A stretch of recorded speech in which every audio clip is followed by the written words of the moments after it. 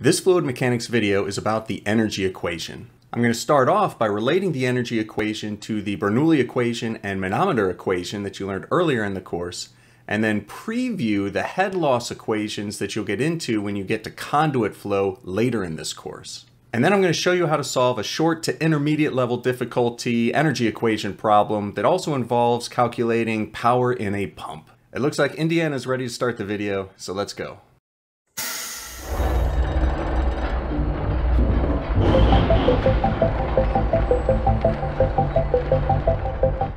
I'm Dr. Bernard, engineering professor.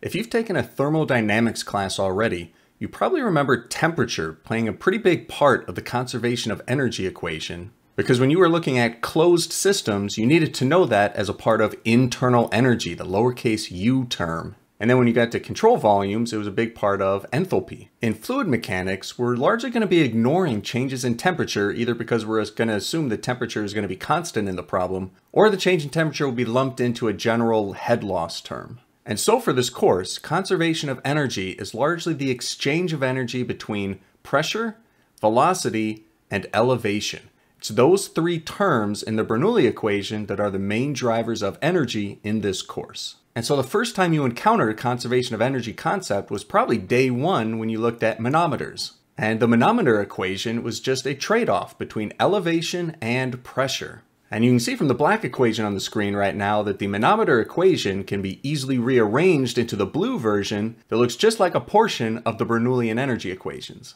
And so the Bernoulli equation is directly related to the manometer equation by adding velocity. If you take the manometer equation, add a velocity energy term, v squared over 2g, you get Bernoulli's equation. In a manometer, none of the liquid was moving. It was a part of fluid statics. So around week 2 or 3 of fluid mechanics, you get into fluid dynamics, and now you have a trade-off between three sources of energy: velocity, pressure, and elevation. And so this was the second time in this course that you were exposed to the conservation of energy, the Bernoulli equation. Now this video comes into play as the energy equation. This is the third time you've seen conservation of energy in this course, and now we're about halfway through the course. And the main difference between the Bernoulli equation and the energy equation is that the energy equation finally accounts for adding energy to a system or removing energy from the system. And the primary ways to add energy to the system is a pump, and its opposite, a way to remove energy from the system, is a turbine. And those two terms are represented by HP and HT. HP on the left side of equation, since it's adding energy to the system, and then HT on the right side of the equation, since it's removing energy from the system. And then one last term added in, HL, for head loss, that accounts for everything else in the piping system. This is going to be friction, it's going to be expansions or contractions, energy lost going around a corner, that sort of thing. That HL term, head loss, at this point in the course, that term will always be given to you or will be your final answer. But to preview what's coming up in fluid mechanics is later on in this course when you get to conduit flow, that is flow through pipes. That whole chapter, that whole section of the course is going to be related to solving for head loss, so that you can plug that value back into this energy equation in order to solve for other terms. So when you get introduced to the Moody diagram and Reynolds number, or minor losses, at that point you'll be using characteristics like the smoothness of the pipe in order to figure out exactly what this HL term, this head loss term, should be, and you'll be able to use it to solve for things like elevations and velocities and flow rates. So summing up, you're going to be exposed to conservation of energy 4 different times in this fluid mechanics class. The first time was manometers, where you looked at static flow that just exchanged pressure for elevation.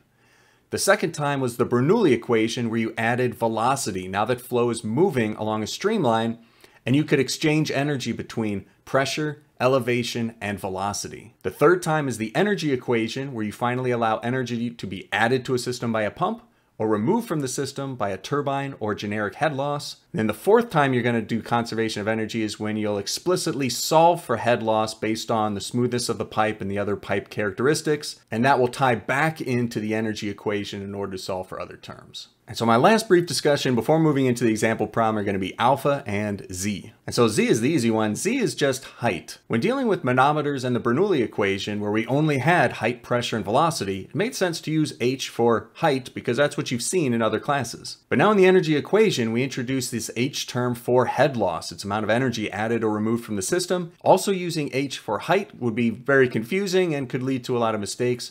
So that's why z has been substituted in for h in my equation here. And then alpha is going to stand for the kinetic energy correction factor. When fluid flows through a pipe, if there's a uniform fluid flow, that is, all fluid is moving at exactly the same speed, then this value for alpha would be 1, and the average velocity accurately represents the entire fluid flow. And this is a good approximation for turbulent flow, which has a very flat nose to it. And so a value of alpha for turbulent flow is usually around 1.05 or 1.1, which we usually approximate to 1 just to make problems a little bit easier. But laminar flow through a pipe has a more parabolic shape, which means that the average velocity does not accurately describe the flow. And in this case, since velocity is squared for kinetic energy, that faster center flow actually has a very disproportionate effect on it. And so the correction factor for laminar flow is a value of alpha equals 2 in order to properly weight the extra kinetic energy involved in that much faster center flow. It is possible to solve for the value alpha if you're given a visual or graphical representation of the flow inside your pipe, but for most problems, the value for alpha will either be given to you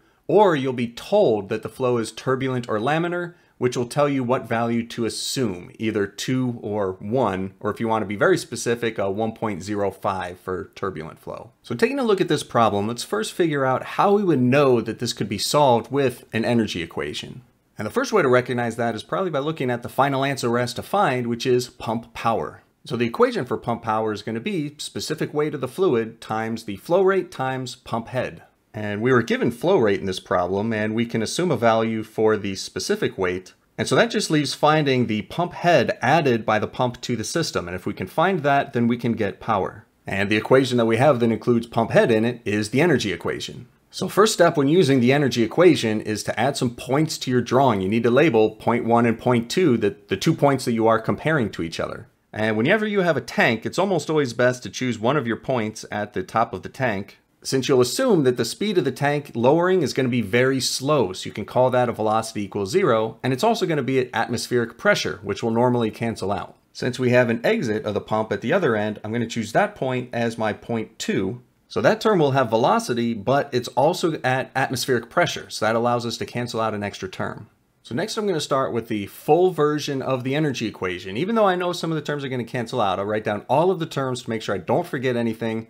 Then I'm going to go through and cross them off one by one. So P1 and P2 are going to cancel since they're both atmospheric pressure. I'm going to cross off V1 because velocity is approximately 0 at the top of the tank. Assuming that it's much wider than the pipe, it'll be dropping very slowly. So when looking at elevations, I could cause point 2 at an elevation of 20 meters and point 1 at an elevation of 40 meters. But instead I'm going to change that and actually call point 2 at an elevation of 0 and then point 1 at an elevation of 20 and this bottom of the tank at an elevation of -10. So changing my datum so that point 2 is at 0 allows me to cross off another term. There's no turbine in this problem, so I can cross off that term as well. So rewriting the simplified version of the equation after crossing off all of the terms, it looks like velocity is the last term that we're going to need. If we can find velocity, we can plug that in and get pump head. Working over on the right side of my page now, flow rate is just equal to area times velocity. And we were given that the flow rate is 8 meters cubed, and we have a diameter for the pipe of 1 meter.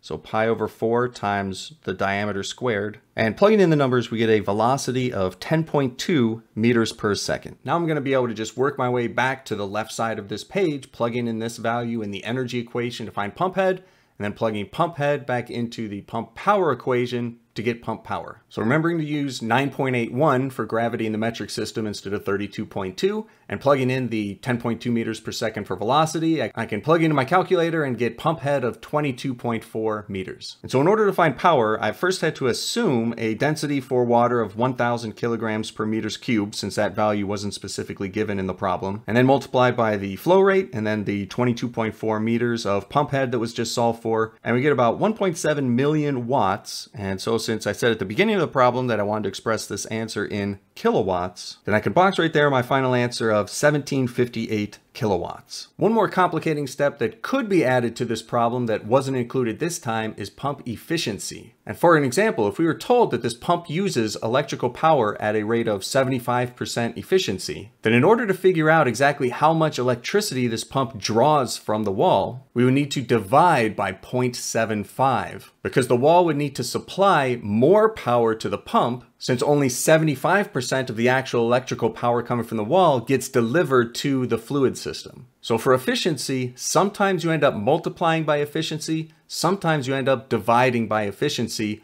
You just need to be very careful with the wording of exactly how it's phrased and exactly which number you're given. If this video has helped you understand how to use the energy equation and how the energy equation relates to other things you're learning in your fluid mechanics course, please like this video and consider subscribing to my channel so that you can see each new video as they come out. If you really want to watch another fluid mechanics video right now, you should see some links on your screen, so pick your favorite one. Thanks for watching and enjoy the rest of your day.